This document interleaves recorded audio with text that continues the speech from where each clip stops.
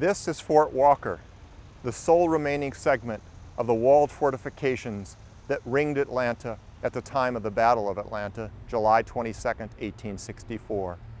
We're in the southeast corner of Grant Park, near the intersection of Boulevard and Atlanta Avenue. These walled fortifications were designed under the supervision of Lemuel P. Grant, after whom the park is named.